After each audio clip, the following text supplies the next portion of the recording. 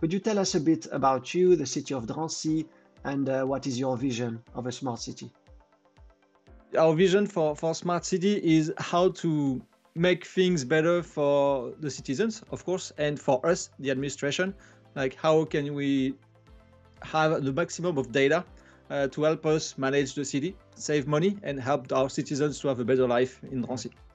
Last time I was in Drancy, you showed me how the city of Drancy deployed its private LoRaWAN network using AWS Public for LoRaWAN.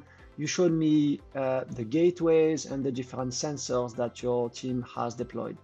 And the first use case I wanted to discuss with you is the indoor air quality monitoring solution that you have deployed in the schools. I have to say I was a little bit afraid about how complex it should be, but it's super easy actually.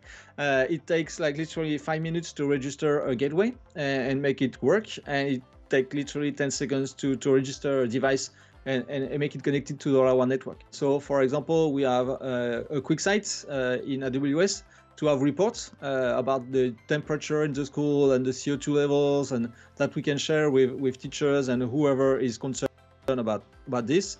And we also deployed an app on iPhone and iPad for our administration, for our technicians to check exactly the temperature in the classroom and be sure that there is no incident. For example, if the classroom temperature is rising down, is it a window that's still open, or is it like a failure in the heat system or whatever? You also built a solution that helped the deliveries. You can open remotely the gate.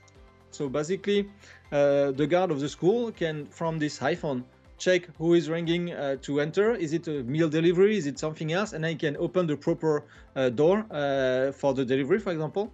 And also we have electric power station for EV, for electric vehicle in schools. And we can open also the door automatically, remotely from iPhone, even my watch. My Apple Watch, to open doors to charge the electric vehicles. When I came last time, you also showed me the LoRaWAN parking lot sensors that you have deployed in the streets. My question is, how do you use the data coming from these parking lot sensors?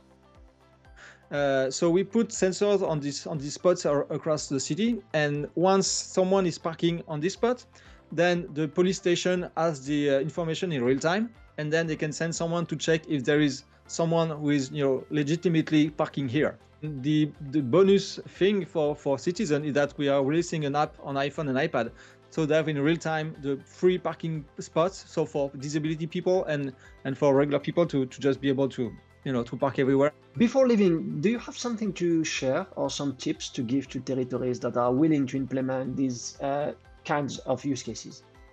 The first thing for me is the ease of doing it.